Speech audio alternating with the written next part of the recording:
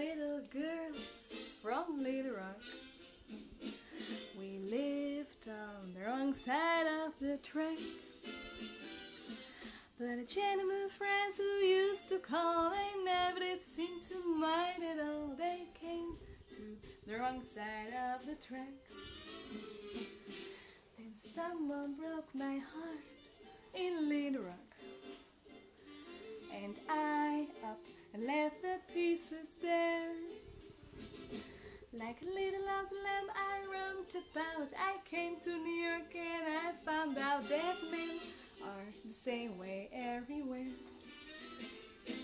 I was young and determined to be wine and dine and earn it, and I worked at it all around the clock.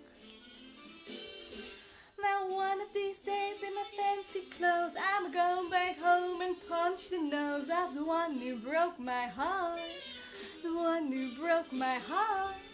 The one who broke my heart in Little Rock, Little Rock, Little Rock. A Little Rock. I'm just a little girl from Little Rock, and Horace used to be my closest pal. No, I never did learn to read or write. I learned about love in the pale moonlight, and now I'm an educated gal.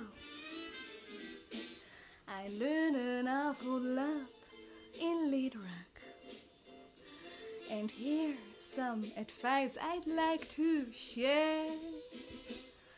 Find a gentleman who is shy or bold, or short or tall, or young or old.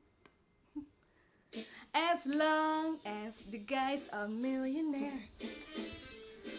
For a kid from the small street, I did very well on Wall Street, though I never owned a share of stock. And now when I'm known in the biggest banks, I'm going back home and give my thanks to the one who broke my heart. The one who broke my heart. The one who broke my heart. In Little Rock.